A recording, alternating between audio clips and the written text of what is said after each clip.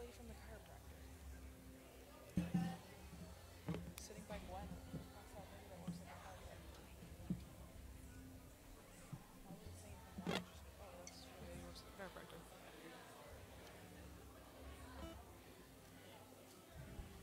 I'm never in there with people. I was in there early in the morning, so I didn't see. I think she works in the afternoon only because we usually go on Monday or Tuesday afternoons. So.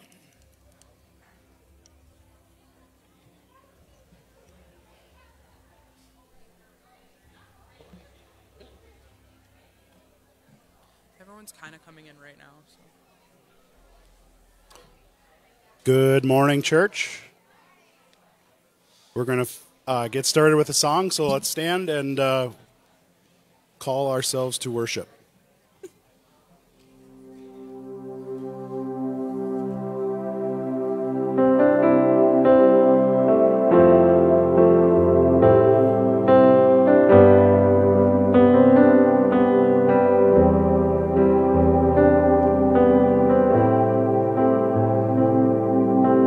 1,000 generations falling down in worship to sing the song of ages to the Lamb.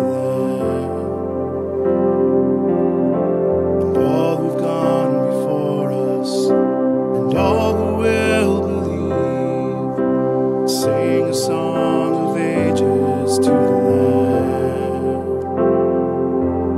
Your name is the highest, your name is the greatest, your name stands above them all. All thrones and dominions, all powers and positions, your name stands above them all.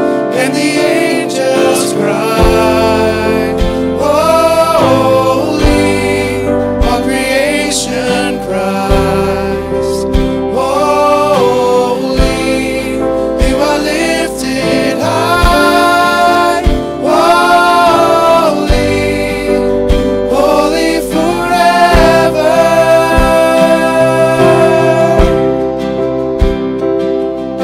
And if you've been forgiven, and if you've been redeemed, sing a song forever to the Lamb.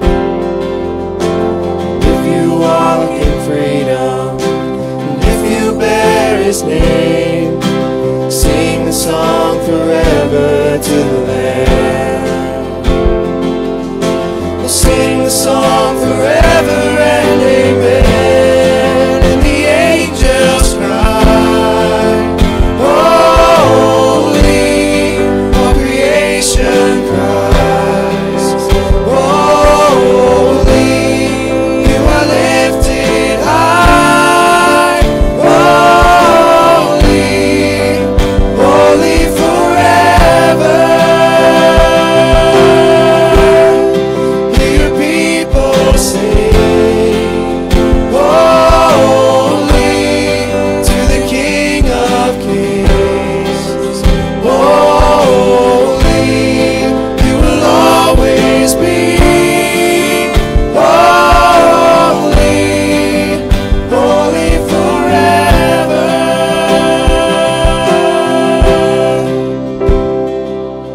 Your name is the highest, your name is the greatest, your name stands above them all. All thrones and dominions, all powers and positions, your name stands above them all. Jesus, your name is the highest, your name is the greatest, your name stands above them all. All thrones and dominions, all powers and positions, your name stands above them all. And the angels cry, holy, all creation cries, holy, you are lifted high.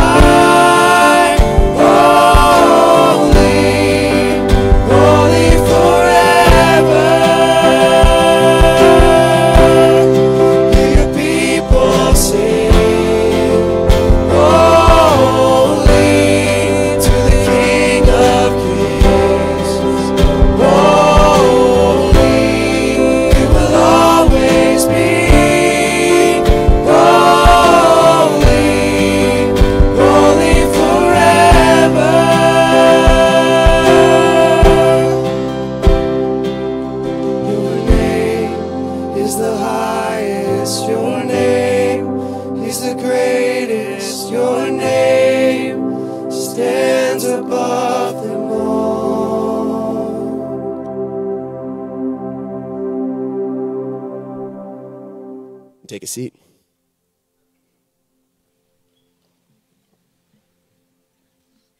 Thank you, worship team. Good morning, everyone. Morning. We're so glad you are here this morning. I'm very thankful you're here. Welcome to BFC. My name is Tony with a couple things to share with you.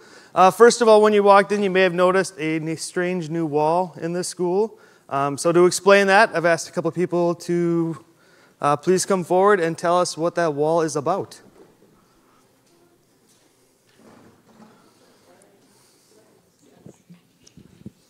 Right away. Maybe start with your names. My name is Chloe. My name is Annika. Okay, and then why are you up here? Because I was told to. This summer, in the end of July, we are going on a missions trip to Ensenada, Mexico. So the wall out front is different envelopes with prices on them or like numbers on them. So there's 144 envelopes, and if each envelope gets taken off the wall and donated, we can raise up to $10,440. Okay. And then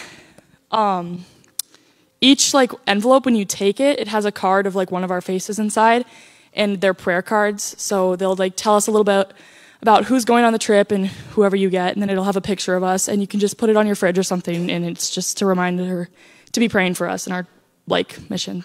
So specifically, like, what are you excited about, and then what are you hoping to have prayers about? Like, what prayers are you hoping for? I'm most excited for the relationships we're going to make there. I'm just so excited to impact people there and just learn about their culture. And you could be praying for our plane ride there because planes are really scary. And you could also be praying that we make an impact on the people God wants us to. Yeah, just prayers for a safe travels there and safety, like getting across the border, and just that will impact others and that we can get enough money raised for all of us to get on the trip or go on the trip. And then just for like a smooth building of the houses that we're going to be building. When is the trip? End of July. How long do they have to grab a thing off the wall? How long is the wall up till it's gone? 4 weeks? 4 weeks. I knew that. Or just grab them all together, and then we can take the wall down. Okay. Thank you. All right, thank you. Thank you. Good job.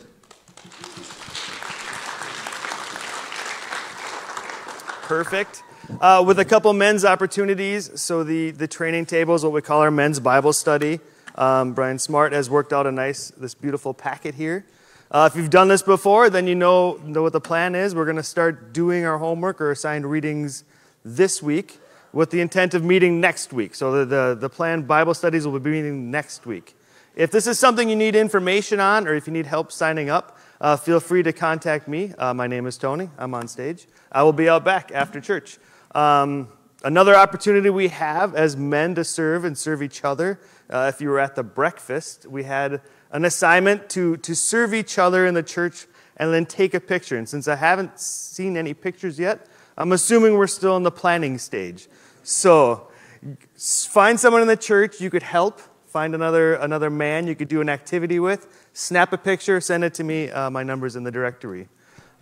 We have another very exciting opportunity. Jake, if you'd raise your hand. Jake's tall. He likes to sit in the middle. It's perfect.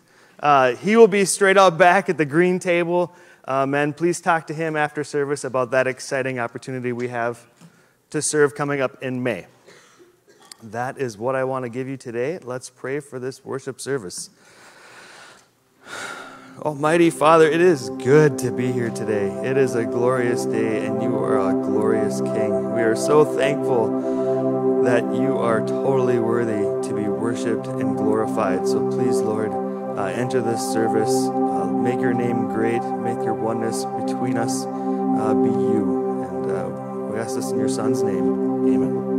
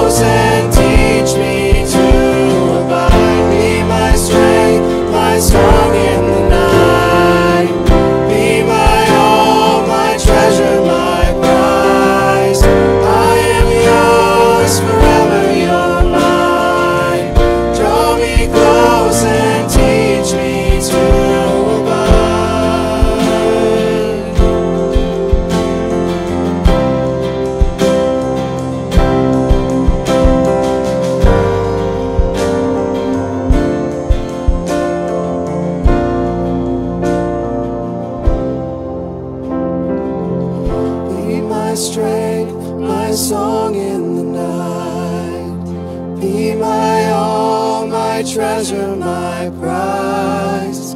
I am yours, forever you're mine.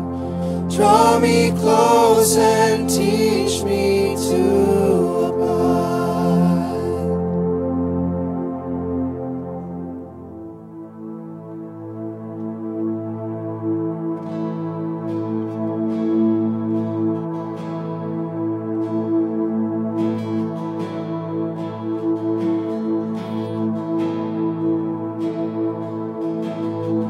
The reign of darkness now is ended, in the kingdom of light, in the kingdom of light.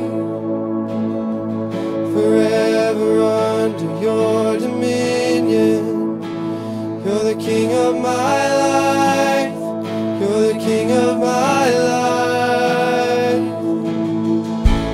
You reign above it all, you reign above it all, over the universe and over every heart. There is no higher name. Jesus, you reign above it all. And on the cross the work was finished. God, you poured out your life just to give us new life. Now from the lips of the forgiven, hear an anthem arise. Jesus, you're alive. You reign above it all, you reign above it all, over the universe and over every heart. There is no higher name. Jesus, you reign above it all. Let all of heaven and the earth erupt in song. Sing hallelujah to the everlasting one. There is no higher name. Jesus, you reign above it all. You reign above it all. You sent the darkness running out of an empty grave. You're seated alone in glory, enthroned on the highest praise. You sent the darkness running out of an empty grave. Now seated alone in glory, enthroned on the highest praise. You sent the darkness running out of an empty grave. Now seated alone in glory, enthroned on the highest praise. You sent the darkness running out of an empty grave. Now seated alone in glory, enthroned on the highest praise. You reign above it all, you reign above it all,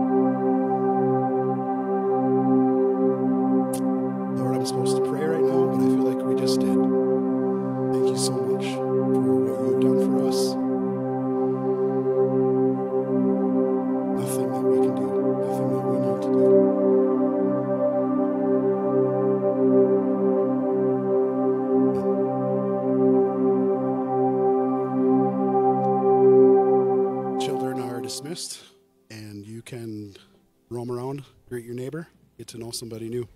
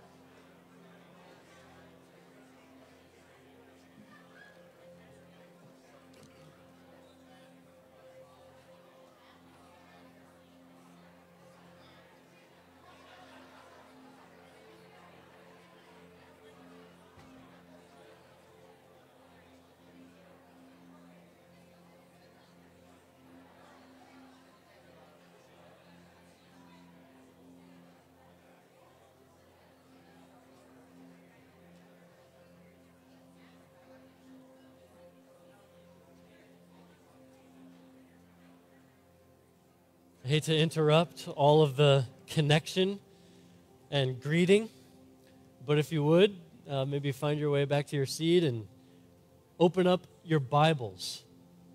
And please turn to the book of Matthew. I know you all just finished a series on the Sermon on the Mount a little bit ago, and so we're going to be diving into the beginning of the book of Matthew again, but not in the Sermon on the Mount, but a passage just a few verses before the Sermon on the Mount. So Matthew chapter 3, we're going to be looking at verses 13 through 17.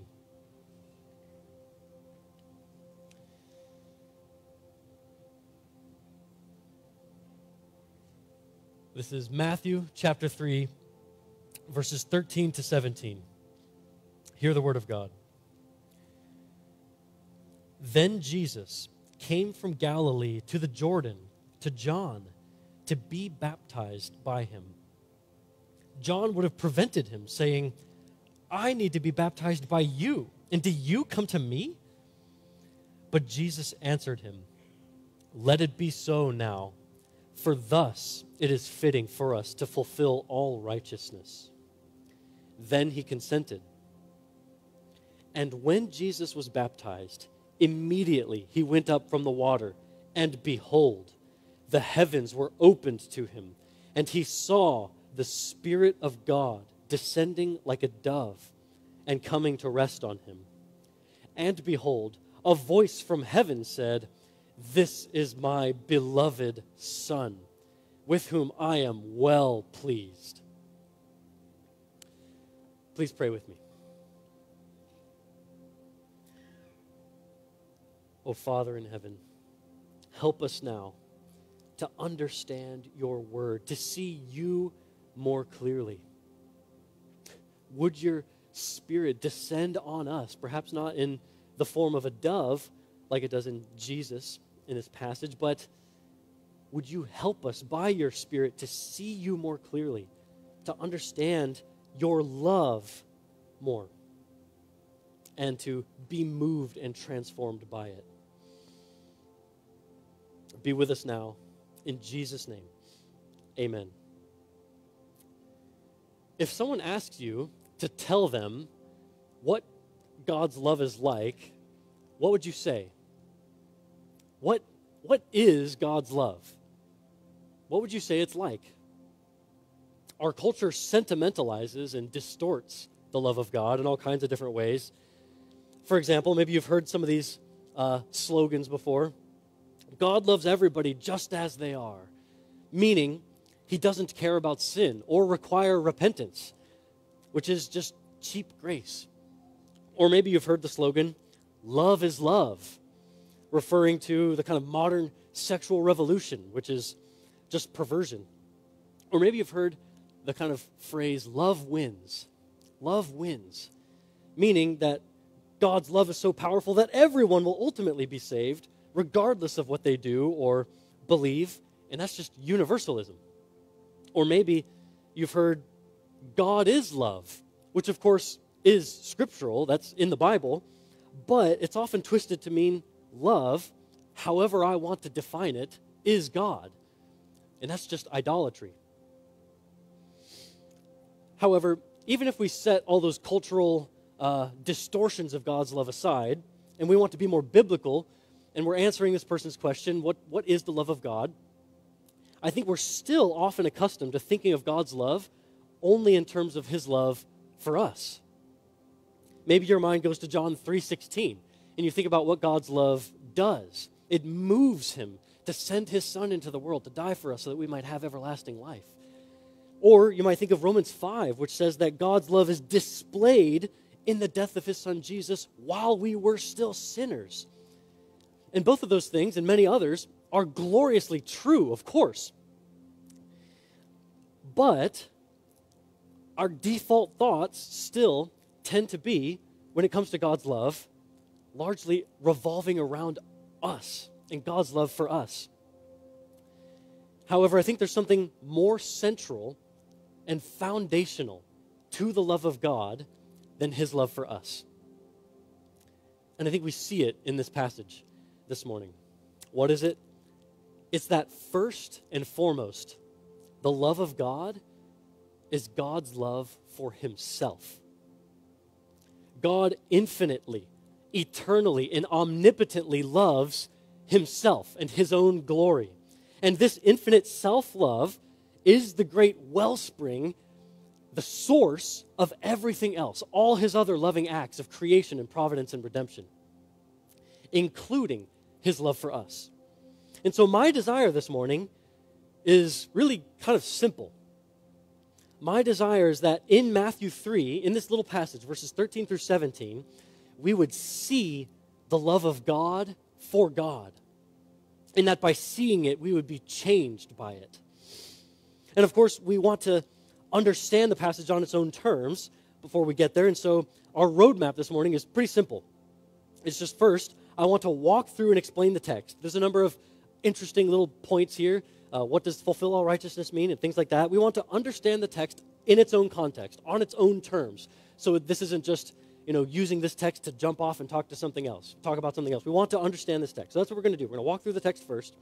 And then I want to pick one jewel out of the text and almost like a jeweler, lift it up for all of us and just turn it around and look at the many facets of God's love. I want to meditate on God's love in this passage.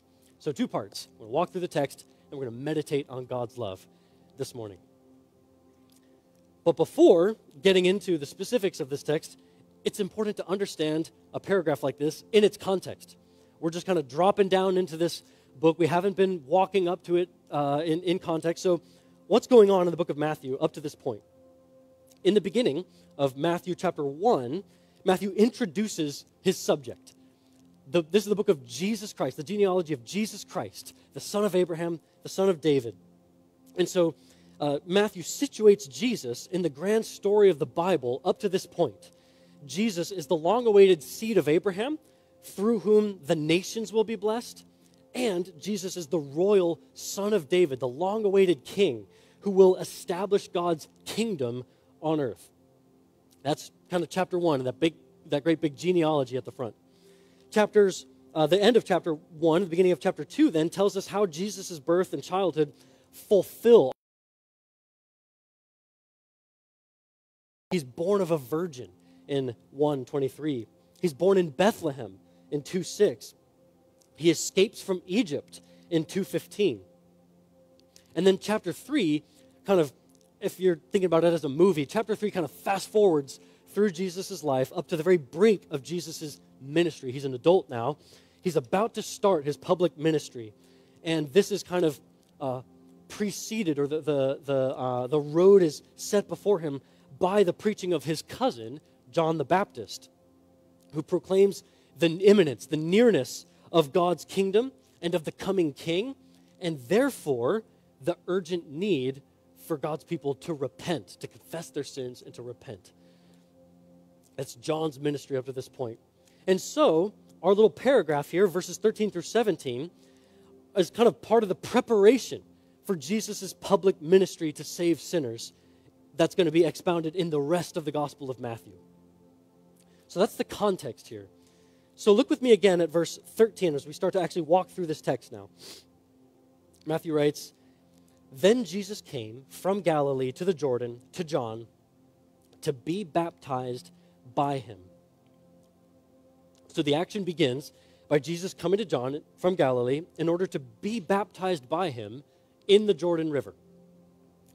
Now, this should immediately strike us as weird. This should immediately strike us as odd. What on earth is going on here? Why? Because just 2 verses earlier, in verse 11, Matthew gives us 3 reasons. First, it says John was baptizing people for repentance. That is, he was baptizing people, he was baptizing sinners who had confessed their sins and repented at his preaching and now bore fruit in keeping with repentance. But Jesus is no sinner. Jesus has no sin to confess. He has nothing to repent of. So what on earth is he doing coming to John to be baptized by him? Second, John the Baptist says in verse 11 that the one whose way he's preparing, namely Jesus, is mightier than I, whose sandals I am not worthy to carry. Dealing with someone's dirty, dusty sandals is lowly servant stuff. So what John is saying in verse 11 there is he's not even worthy to be Jesus' lowest servant. And why is that? Because John himself is a sinner. John knows that Jesus, his cousin, is sinless and that he's a sinner. He's not worthy to baptize the Lord. So what's going on here? And then third, John doesn't say that the one who comes after me will also need to be baptized, but John actually says, he who comes after me will baptize, and not just with water, but with the Holy Spirit and with fire. So Jesus is going to come with a baptism greater than John's. And so, putting all these pieces together, John has this picture in his mind of the sinless Lord coming to him, the sinless Lord who comes to baptize with the Holy Spirit and fire, and here Jesus comes to be baptized by a sinner for repentance. What on earth is going on here? What? So when Jesus comes to John, we ought to feel confused and disoriented and amazed, which is exactly how John feels. Look again at verse 14. John would have prevented him, saying, I need to be baptized by you, and do you come to me? Do you feel what John is feeling at this point now? John gets it. He knows Jesus. He's similar to Peter, for example, in John 13, who would have prevented him from washing his feet in the upper room. Do you remember that Peter says, no, Lord, you shall never wash my feet, not understanding what it was Jesus was up to. But as in the case of Peter there in John, Jesus also gently corrects John the Baptist here in verse 15. It says, but Jesus answered him, let it be so now, for thus it is fitting for us to fulfill all righteousness. So Jesus tells John to permit it, to allow it. Let it happen, John. He seems to acknowledge the validity of John's reaction. But as surprising as it is, Jesus' plan is good and wise and must be followed. It's as if he was saying, yes, John, your instincts are correct. You are the one who needs me, and yet it is still fitting. It's still appropriate for this to be accomplished by you baptizing me. But this raises maybe the biggest question in this passage, or maybe the second biggest question. What does it mean for Jesus and John to fulfill all righteousness? What does that phrase mean? For Jesus and John to fulfill all righteousness. And how is it fitting for this to be accomplished by John baptizing Jesus? What's the connection there? So righteousness, a biblical term like righteousness, can have different senses depending on the context it's in. And when it occurs in Matthew, it seems to refer mostly to what God expects of someone. Basically, God's will for someone, which, because he's righteous, is always righteous. And so I think the best way to understand it is the same way here. That is that it's God's righteous will that Jesus be baptized by John. And to fulfill has a wide range of meaning, but I think here it simply means to completely accomplish. So to fulfill all righteousness means to completely do what God expects. It's really kind of a straightforward phrase. But that doesn't yet answer the question why it's fitting for them to fulfill all righteousness in this way. That is, by John baptizing Jesus instead of the other way around. I think that it's fitting or appropriate for John to be the one to baptize Jesus precisely because John's baptism is a baptism of repentance for the forgiveness of sins. In fact, exactly what makes John's baptism, what makes this whole scene confusing is exactly what makes it fitting. This is because though Jesus was sinless, he nevertheless needed to identify with the sinful humanity that he was going to save. Isaiah 53 predicts that the suffering servant of the Lord would be indistinguishable from the rest of sinful humanity. In verses 2 and 3 of Isaiah 53, he says, "He had no form or majesty that we should look at him, and no beauty that we should desire him. He was despised and rejected by men, a man of sorrows and acquainted with grief. And he became a man of sorrows and acquainted with grief, so that," going on in verse 4, "he could bear our griefs and carry our sorrows." In other words, it was God's righteous will for his sinless Son to become the suffering servant by identifying with them before winning their salvation. And John's baptism for repentance was exactly how he would do that. And so why baptism? What makes baptism the instrument of accomplishing this righteousness? That's because, among other things, baptism is a way of kind of symbolically identifying with someone. We see that in Romans chapter 6, verses 1 through 4, where Paul talks about us being baptized into Christ Jesus in his death and resurrection. When we're baptized into Christ Jesus, when we trust in Jesus, we're united to him, and his death and resurrection counts for us. We've died, and we've been risen to life with him through faith. In baptism is a way of kind of identifying, publicly identifying with Jesus in his death and in his resurrection. And so, similarly, what's going on here is that in this passage, and what's so amazing about it is before we ever identified with Jesus and his righteousness, he comes to the Jordan to be baptized in order to identify with us in our sin so that he would be fully prepared to be a substitute in our place, to suffer for our sins, and to save us from death and hell. So yes, it indeed was fitting for John to be the one to baptize Jesus, and in this way to fulfill all righteousness. Now, as we continue walking through this text, we get to verses 16 and 17.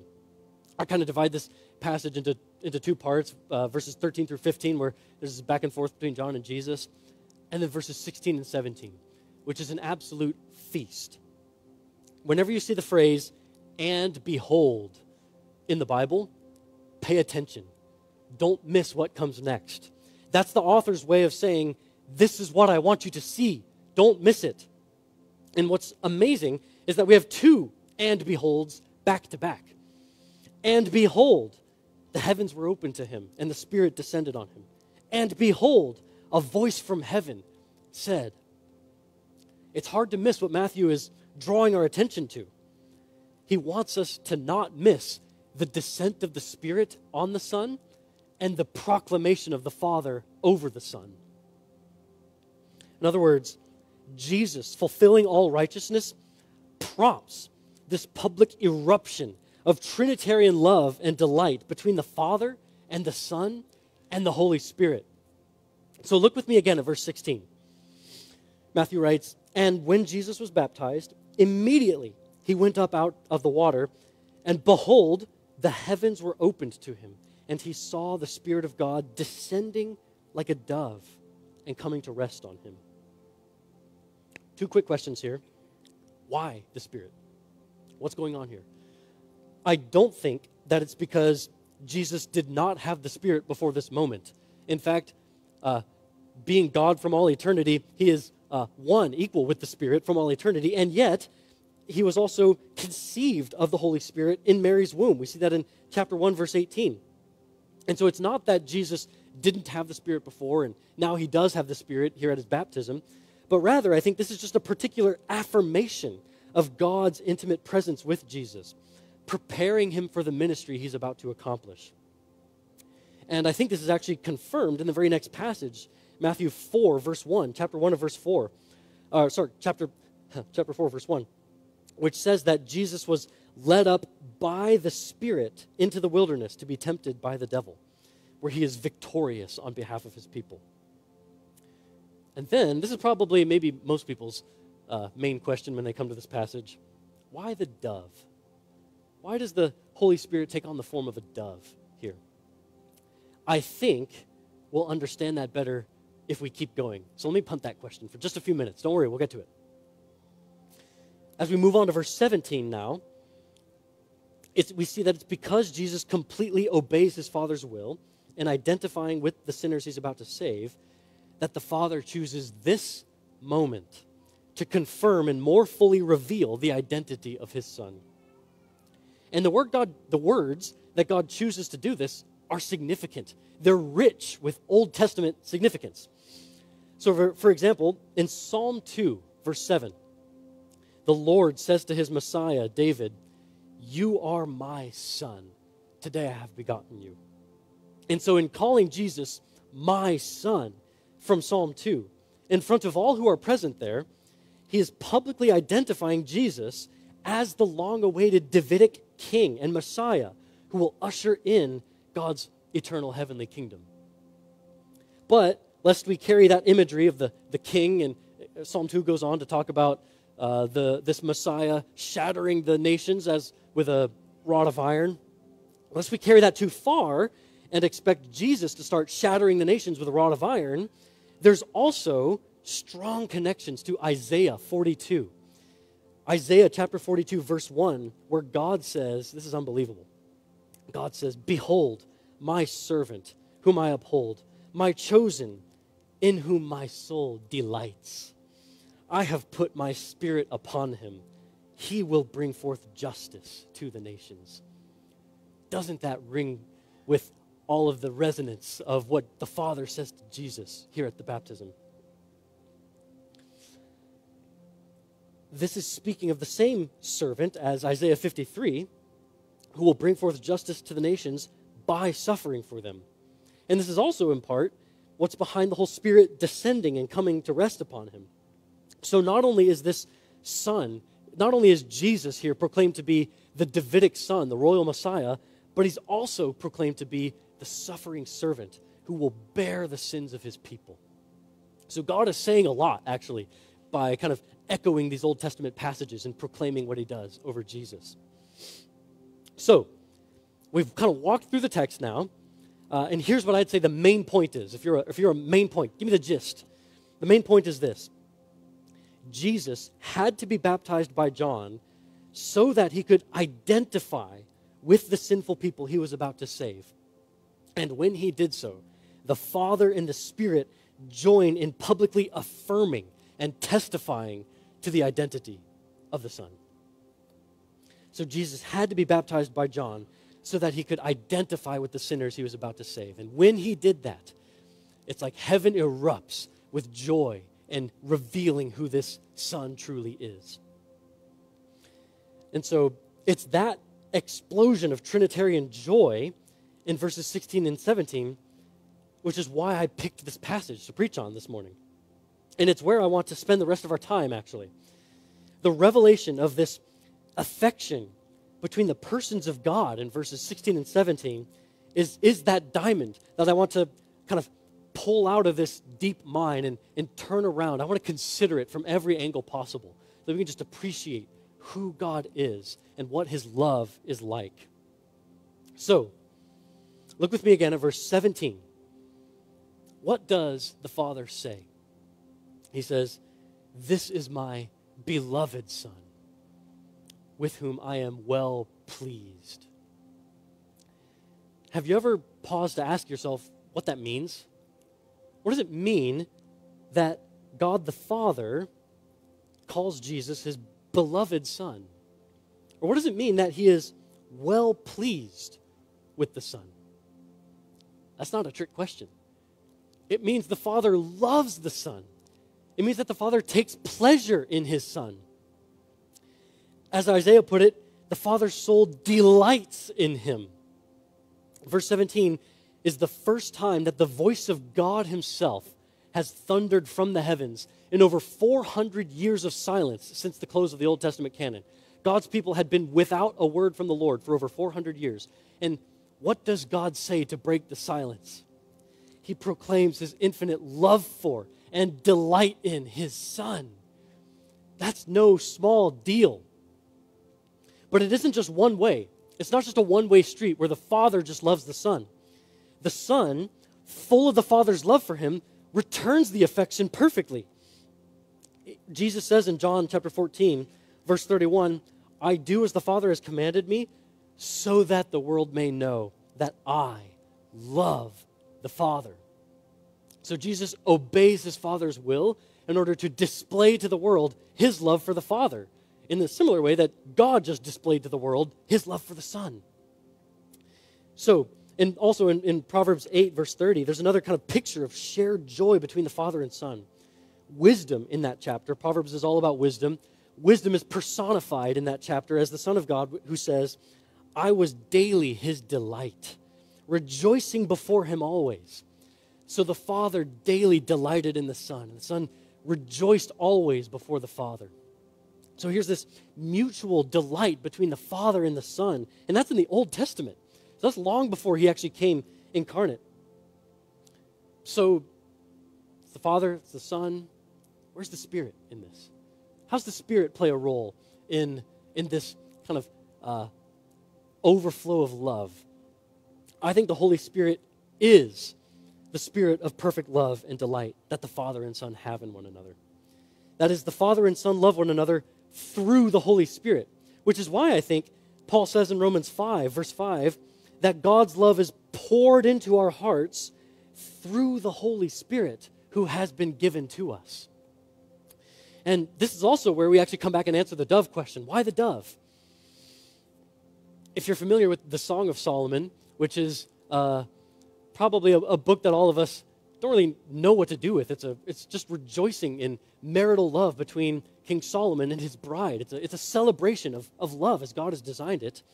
And yet, all through that book, both the lover and the beloved express their love to one another by calling each other, my dove. Your eyes are like doves. Your eyes are full of love. And so, when the Father wants to publicly express his infinite love and delight in his worthy Son, he pours out his Spirit on him in the form of a dove. I think it has to do with the Father's love for the Son, that the Spirit comes upon him in the form of a dove. And what makes all this love even more amazing is that it didn't begin here at Jesus' baptism in the Jordan, or even at his incarnation, when Jesus condescended to take on flesh, to become like one of us, to redeem us from our sins. No, God's love never had a beginning, or it will ever have an end. Jesus says in his high priestly prayer in John chapter 17, he says that the Father loved him before the foundation of the world.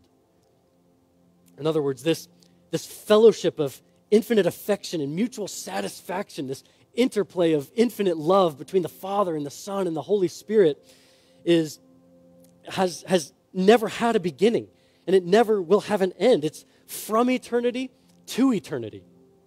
And so behind all these kind of Old Testament references in God's words, this baptism scene here at the Jordan reveals that the Father loves the Son and pours out his Spirit of love on him, showing us that God's love is Trinitarian to the core. Now, pause, step back for a moment. All of that might seem kind of heady and philosophical. Why does any of this matter? Why is it important that God's love is Trinitarian? As I was reflecting on that, I came up with 8 reasons. These aren't the only 8, but I just want to give them to you.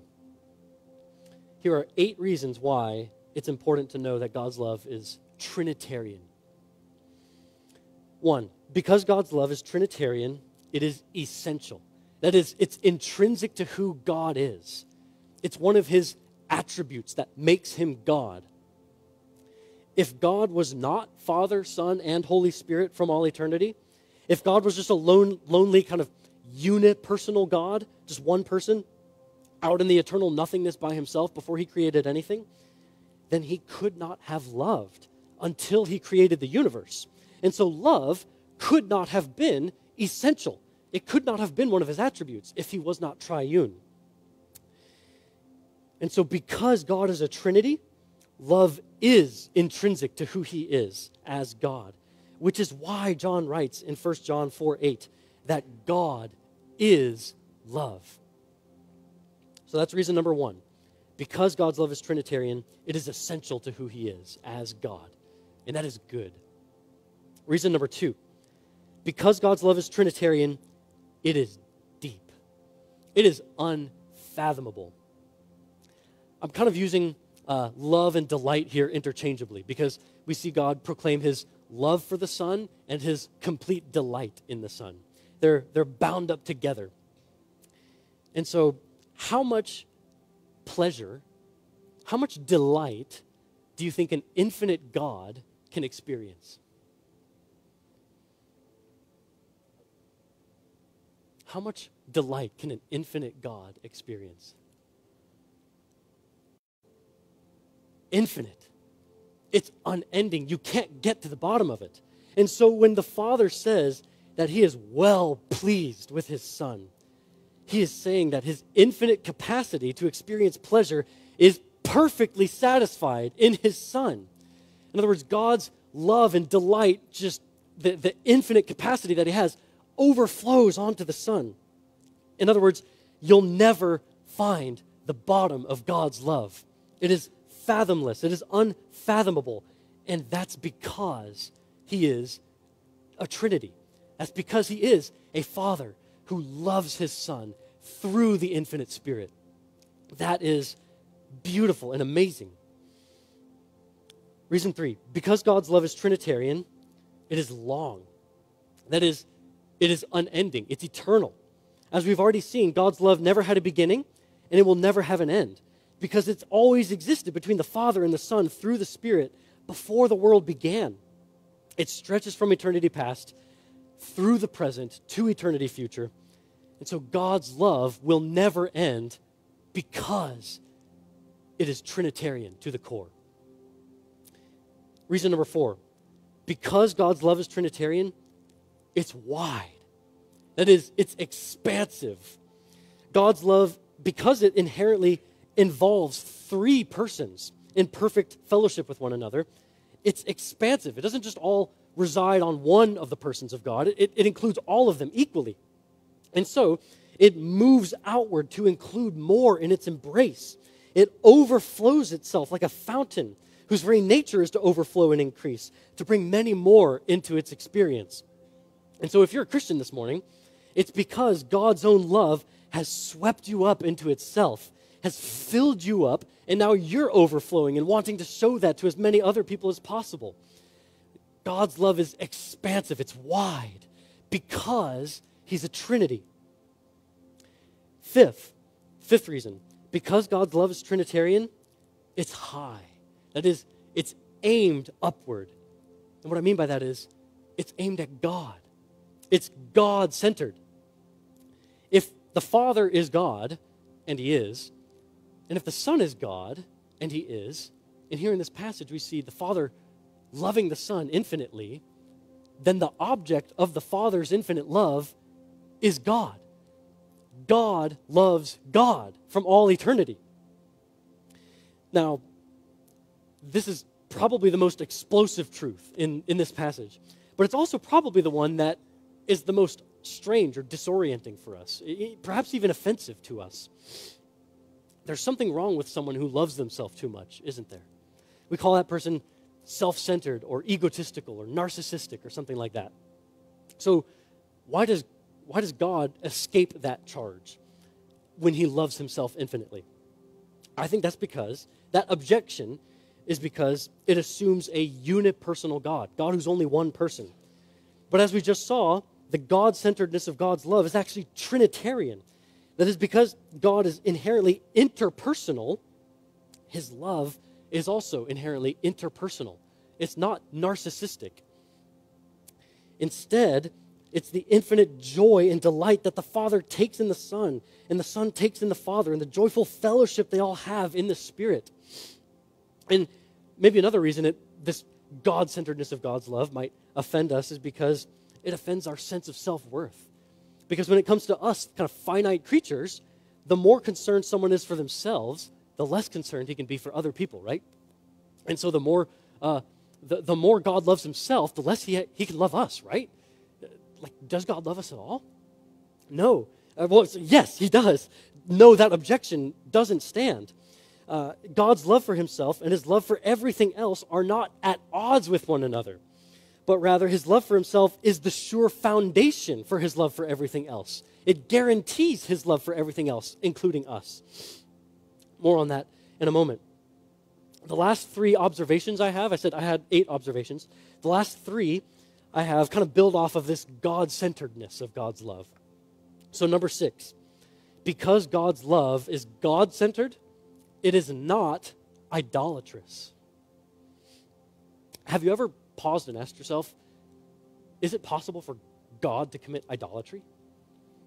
Idolatry is loving anything above or more than or out of right relation to God. And so if God were to love us more than or before or out of right relation to how he loved himself, God would be committing idolatry. But of all beings, God cannot commit idolatry. As Paul says all over the place, may it never be. Therefore, he loves himself supremely and everything else in right relation to himself. And it's because God's love is supremely God-centered that his love for us is not idolatrous, but it's actually rightly ordered. And that is actually good news for us, because if God was an idolater, we could have no hope in anything. Number 7, because God's love is God-centered, it is truly gracious. Since God is eternally satisfied in his own love for himself, he has no deficiency or lack in himself. He has no need for us. We have no rightful claim on God. He's not obligated to us in any way. We cannot say, God, you owe us your love. And yet, he still lavishes it on us. Why? In other words, if God's love is not based on any obligation to us, then it must have another foundation. And I think that foundation is his eternal and omnipotent love for himself. Therefore, it's actually free. It's actually gracious. It's not tied to us. And then lastly, number 8, this is kind of building off of that, or inference from that last one. Because God's love is God-centered, it is immovable. It's not going to go anywhere. Since God is totally satisfied in himself, and therefore, since his love is totally gracious, it's totally free, it is not given to us based on anything in us. And if we do not get God's love based on anything in us, we cannot lose his love based on anything in us. And that is good news, because if God's love was based on us, we're fickle. We're sinful, don't we? We always sin. We could never perform well enough to maintain God's good favor. But because God's love for us is based not on us, but on his own perfect love for himself and satisfaction in himself in the Trinity, we can never lose it by sinning or lose it by anything. That's what makes Paul's point in Romans 8 stand. That's why he says, neither death, nor life, nor angels, nor rulers, nor anything present, nor anything to come, nor powers, nor height, nor depth, nor anything else in all creation will be able to separate us from the love of God in Christ Jesus our Lord. Romans 8, that verse is gloriously true because God's love is God-centered. Now, after all this, you may be wondering to yourself, then why does God love well, really, does God love me at all? If he really loves himself, does he love me at all? And I think I would say emphatically, yes, he does. In fact, I would say that the only way he can actually love you is because he loves himself supremely. It's the overflow of his expansive love for himself that enables him to love us perfectly, omnipotently, eternally, unmovably, the way he does.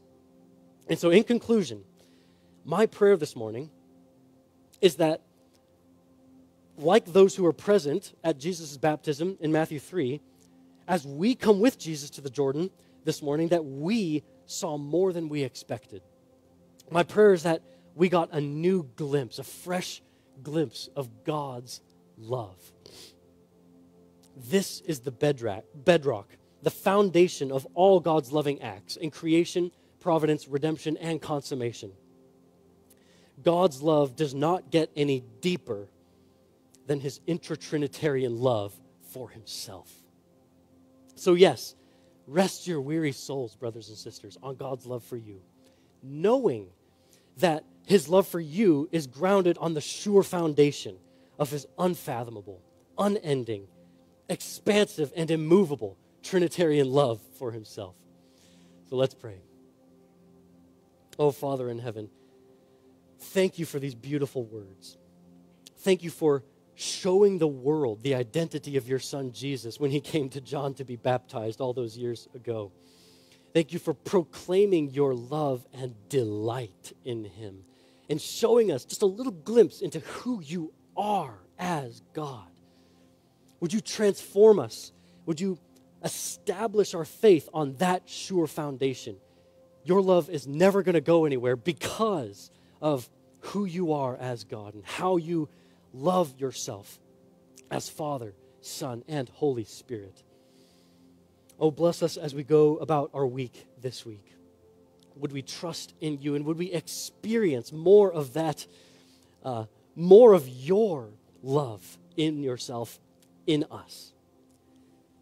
It's in your Son's beautiful name, Jesus, I pray. Amen.